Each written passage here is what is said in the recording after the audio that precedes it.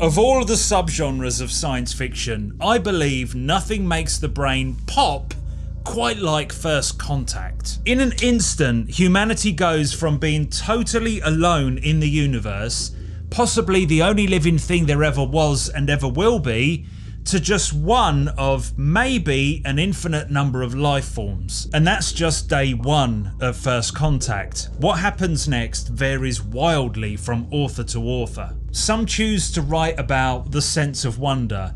This is a discovery to be celebrated, an opportunity to learn and to transcend who we are. Welcome to Earth. And others use it to highlight the flaws in our collective character. We inflict war and flex greed. The hubris and hostile self-interest of humans will be our downfall. Peter Watts goes way beyond the storytelling tropes of meeting aliens for the very first time. The question isn't what would extraterrestrials be like or what is life, but rather what is intelligence? What is consciousness? Not all First Contact novels are created equal. Not all First Contact novels are BLINDSIGHT.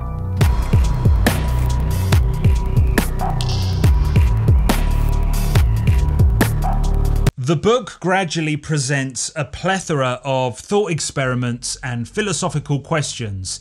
As I got deeper into the narrative, I could feel something creeping, like a giant wet spider on the back of my neck. But before we get there, Watts gives us his take on First Contact. In the year 2082, something, a group of objects, burn up in Earth's atmosphere in a precise grid formation while simultaneously emitting a burst of energy. We speculate that the planet has been scanned by extraterrestrials. For reasons unknown and with haunting ambiguity, we're not alone in the universe anymore, but we don't know who we share it with. A few years later, we detect a radio signal in the Oort cloud, we send some probes, we send a crewed ship, and finally, we discover the alien vessel. First Contact Part 2. And then BLINDSIGHT gets really interesting. It's not that the first act is superfluous or a bait and switch tactic, but once we start to peel back the layers of what makes these aliens tick, I had this revelation that this was the heart of the story. This is what Peter Watts really wanted to talk about. He does give us cool spaceships, artificial intelligence, nine-legged aliens, explosions, robots, and space vampires. More on those in a minute. It's a great plot. There's so much to love about this book, but really it's a conduit to study consciousness and self-awareness. I think we assume that evolution has favoured intelligence. The smarter something is, the higher the chance of survival. We also assume that intelligence and self-awareness are intertwined.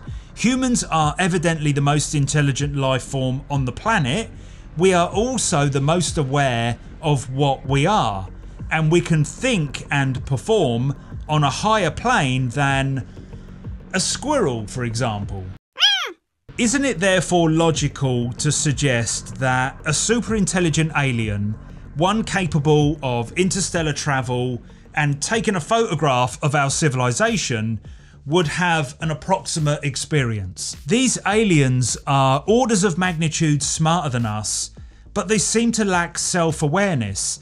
They are the hypothesized philosophical zombie. We often encounter this oblivious, ignorant, or seemingly autonomous entity in science fiction. Robots and probes can of course have a very, very intelligent computer brain, but they tend to have a programmed mission.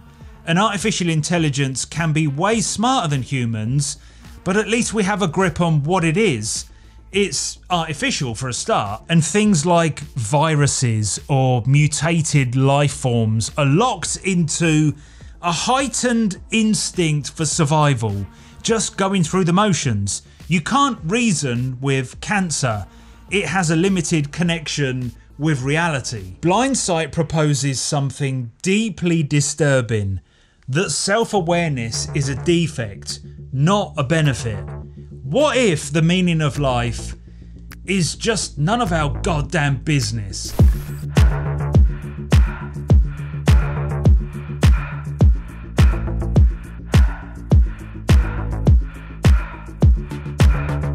It's worth breaking away from my pretentious monologue to say that although Peter Watts is conducting a piece of fiction here, he's also using the book to express something that he considers to be very real, the illusion of consciousness. And that's what elevates BLINDSIGHT above the mob of books that talk about meeting funny looking aliens for the first time. It makes me think about the nature of life itself and what it means to exist in the universe, what it means to be alive.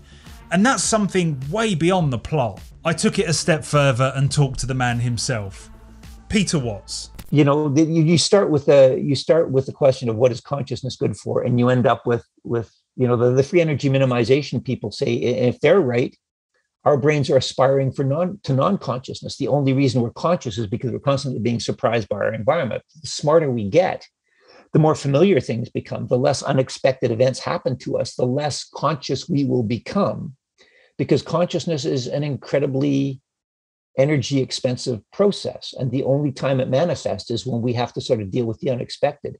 What's unexpected to something that's 10 times as smart as a human being? What's unexpected to something with 15 million times the mass of a human brain? When you get too smart, you stop being conscious entirely. The point is you build an internal model of the universe. And as long as the feedback that you're getting from the outside conforms to that model, it's steady as she goes. You don't need to think consciously about it. You're just driving to work. The moment the input coming in from outside varies from that, you suddenly have an error term. And when that error term opens up, that's where consciousness emerges. So the fewer error terms you get, the smaller the error, the less opportunity and need for consciousness. And that's when it dawned on me. He wasn't just hinting at this big idea about self-awareness all the way through the book. The plot itself and the structure and what BLINDSIGHT is an analogy for self-awareness. It's all woven in to everything right from the beginning of the book. We encounter the ultimate bifurcation of intelligence and consciousness in the aliens, but the varying degrees of sentience are displayed and experienced through the members of the crew and the ship itself. The narrator of the book has had a medical procedure that detaches the emotional part of his brain, effectively turning him into an empathy barometer. Not necessarily an unreliable narrator, maybe too reliable. The linguist is a woman who has the personalities of 4 separate entities in her mind, each with their own relationships with other members of the crew. And the ship's doctor is in love with one of them. Yeah, it's weird. The combat specialist controls a group of drone proxy robot things, and that's yet another example of that filter between brain and action. There are backup crew members ready to thaw out if anyone gets killed. You just transfer a few memories to get them up to speed, which begs the question, what is consciousness to an uploaded memory? And the captain of the ship is an artificial intelligence which only exclusively communicates with the de facto organic leader of the mission, a fella called Sarasti, who's a vampire. So with the crew, the ship and the aliens, Watts is illustrating the sliding scale of the subjective interface with reality. Varying degrees of transhumans communicating with projections or clones of artificial entities, memories of clones, cloned memories in different artificial entities, different transhuman stages communicating and overlapping with each other, not necessarily on the same time frame or level of experience in what they're trying to communicate. It's a multi-layered Chinese room within the plot, and I found it absolutely terrifying. There's that wet spider again. The entire book has an uneasy feeling to it. From the grand scale of the solar system and beyond, to the depths of the ripples of the mind. The Earth is visited by aliens. We get that moment, but it's shrouded in mystery. We don't have anybody to talk to, and it's uncomfortable knowing that something is out there. Then we encounter them, and they are a blunt but calculating, dead-eyed life form. What do they want? They don't even understand the concept of communication.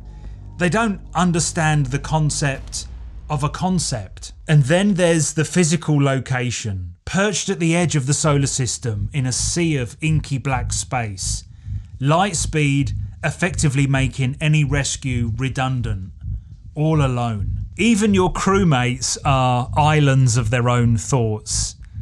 And of course, the vampire. Why would Watts include something so potentially comical, camp, silly as a vampire? There must be countless ways to introduce another layer of horror if that's what he was going for. I think he absolutely nailed it. The idea of the vampire being the opposite of the abstract fear of the unknown, which is where most of the creepiness comes from BLINDSIGHT. Vampires are folklore made real. In the universe of BLINDSIGHT, vampires are a real thing. They are a genetic side branch. They are part of our blood, and that's a completely different sort of fear. Tamed and controlled for now, but forever something that strikes an inherent fear. A fear that cannot be escaped in the depths of space. But that true horror, that giant wet spider on the back of my neck, is the BLINDSIGHT itself. That liminal space of self-awareness, intelligence creeping like a virus. A disease that survives without empathy, without reason, without even thought. The dark side of consciousness.